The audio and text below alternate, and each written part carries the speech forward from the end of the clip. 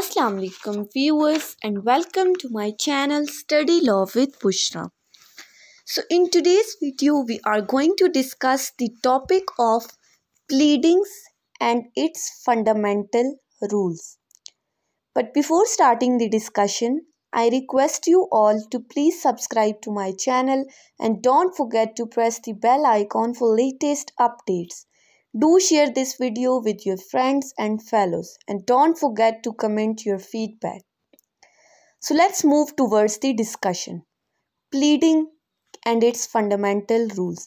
सबसे पहले तो हमने देखना है कि pleading क्या चीज़ है, pleading कहते किसे हैं. तो pleading simply means plaint and written statement. Pleading combination है plaint और written statement का. Plaint हम कहते हैं दावा और written statement को हम कहते हैं जवाब दावा.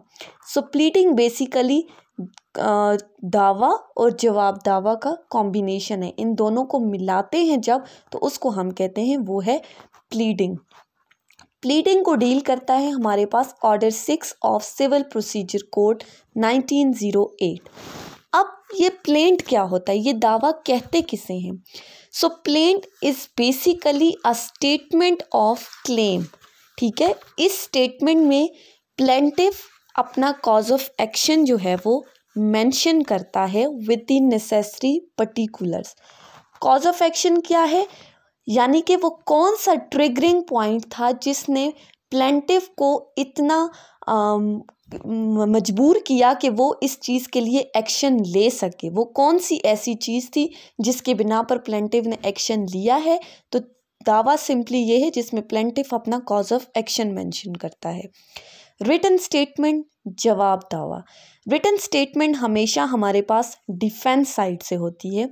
रिटन स्टेटमेंट उसे कहते हैं जिसमें डिफेंडेंट जो है वो उन तमाम मटेरियल फैक्ट्स के साथ डील करता है जो कि प्लेंटिफ ने अपनी प्लेंट के अंदर मेंशन किए हुए होते हैं.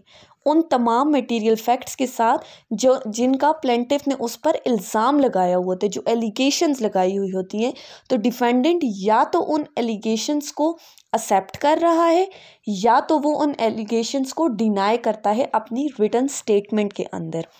और इसके साथ साथ वो कुछ ऐसे न्यू फैक्ट्स भी मेंशन करता है अपनी रिटन स्टेटमेंट के अंदर जो कि उसके फेवर में जाते हैं. ठीक है, जो कि उसके हक में जा रहे होते हैं, वो उन फैक्ट्स को भी मेंशन करता है. रिटन स्टेटमेंट हमेशा डिफेंडेंट की तरफ से होती है जबकि प्लेंट हमेशा प्लेंटिफ की साइड से होती है. सो ये था सिंपली प्लीडिंग का मतलब, जो कि प्लेंट और रिटन स्टेटमेंट है. अगर हम इसको प्रॉपरली डिफ़ाइन करें इस प्लीडिंग को, तो हम इसको इस तरह से डिफ़ाइन करते हैं.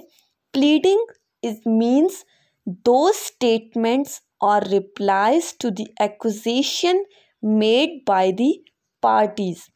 यानी कि पार्टीज़ में कौन आ गया, एक प्लेंटिफ एक डिफेंडेंट. यानी कि पार्टीज़ जो एक दूसरे पर इल्ज़ामात लगा रही हैं उनके जवाबात, उन स्टेटमेंट्स को, उन जवाबात को हम कहते हैं वो क्या है, वो प्लीडिंग है. या तो हम इसको कह सकते हैं pleading means to address the court on behalf of the parties that is plaintiff and defendant. या फिर हम ये कह सकते हैं that pleading simply means to plead on the basis of arguments. Arguments की बेसिस पे प्लीड करना, आर्ग्यूमेंट्स की बेसिस पे केस को आगे लेकर चलना, इसको हम कहते हैं, ये है प्लीडिंग की डेफिनेशन. ब्लैकस्टोन डिक्शनरी ने प्लीडिंग को बहुत ही सिंपल और बहुत ही इजी वर्ड्स के थ्रू डिफाइन किया है. हम वो देखते हैं.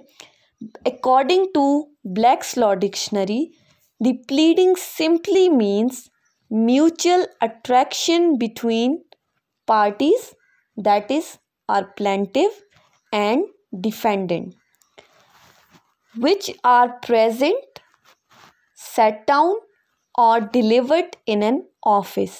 ये सिंपल डेफिनेशन है ब्लैक्स लॉ डिक्शनरी की कि प्लेंटिफ और डिफेंडेंट के दरमियान जो म्यूचुअल अट्रैक्शन है, ठीक है, जो प्लेंट और रिटन स्टेटमेंट के थ्रू आती है वो चीज़ जब आप उसको लिखते हो और फिर उसको बाकायदा एक फोरम पे प्रेजेंट करते हो, यानी कि कोर्ट ऑफ लॉ में प्रेजेंट कर रहे हो, तो उसको हम कहते हैं ये है बेसिकली प्लीडिंग है हमारे पास, यानी कि दावा और जवाब दावा।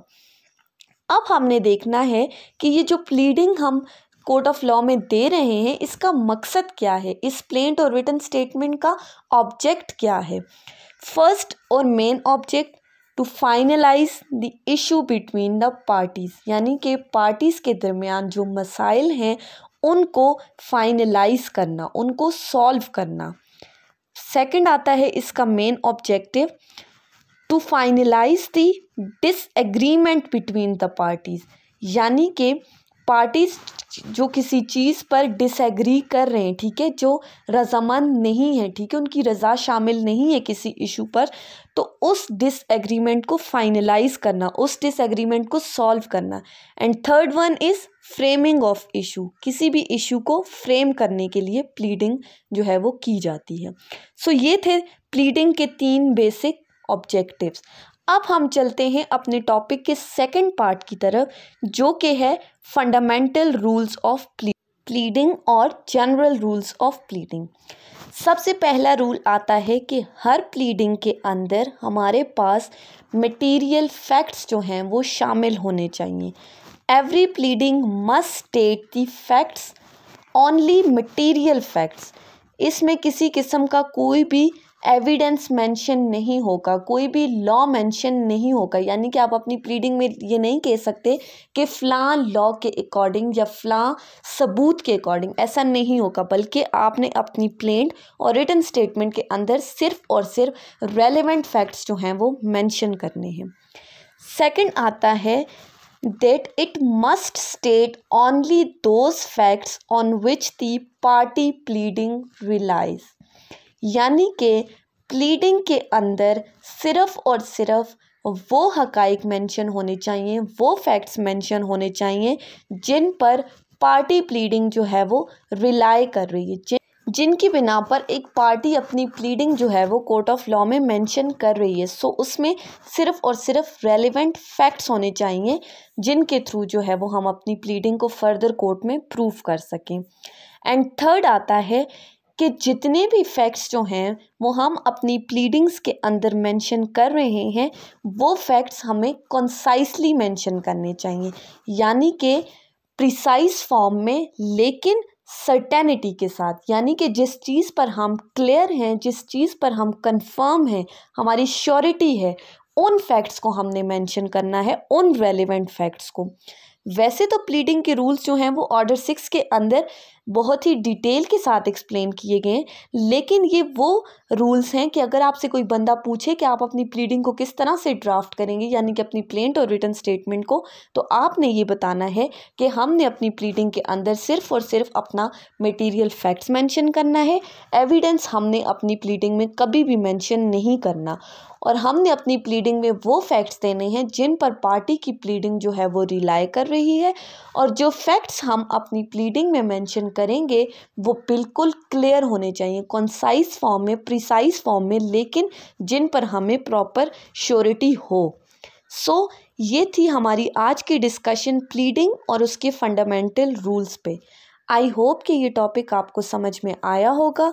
अगर आपको ये वीडियो अच्छी लगी है तो इस वीडियो को लाइक करें, कमेंट करें, चैनल को सब्सक्राइब करना ना भूलें, और अगर किसी किस्म की कन्फ्यूजन है तो आप कमेंट्स के ज़रिए मुझे बता सकते हैं। Thank you so much for watching. अल्लाह हाफिज़।